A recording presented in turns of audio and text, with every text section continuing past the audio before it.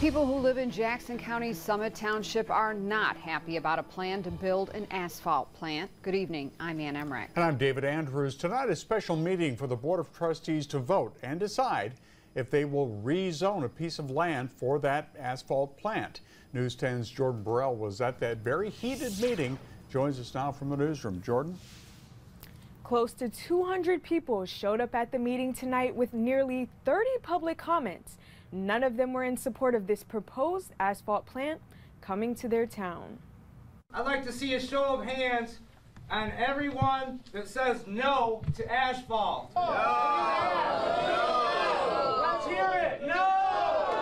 Hell no! A packed house in Summit Township as people voiced their concerns about a proposed asphalt plant that could be coming to the township. As elected officials, we count on you to make decisions based on our behalf. Amen. Based on our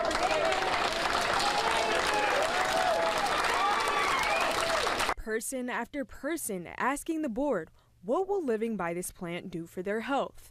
One resident sharing her husband has been diagnosed with an incurable lung cancer from working in an asphalt plant.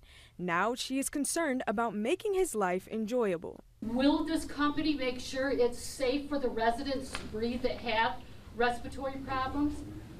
Will the remainder of his life set him so that he can go outdoors and enjoy the weather? Another concern, wildlife, being that the plant would border Grand River. The location here where it's going also negatively impacts the Grand River, and formaldehyde, hexane, phenol, toluene, benzene, and the VOCs and PAHs are particularly harmful to frogs and fish. I'm here to speak for the frogs and fish. I'm a canoeist in that stretch of the river. Dine Comply Incorporated is working with Wilby on the plant to make sure they comply environmentally. Shara Wilcox says she's happy to see the large turnout at the meeting, but they're just hungry for anything so that it's not in their backyard. Can't blame them. Is it valid? I can't say to that. There weren't references.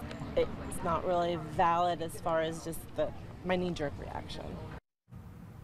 The Board of Trustees passed a motion at the meeting to send the proposed plant back to the Planning Commission so that they can further study and set a public hearing. There is no set date for when or if this will come back to the board or if the plant will be built at all. Live in the newsroom, Jordan Burrell, News 10.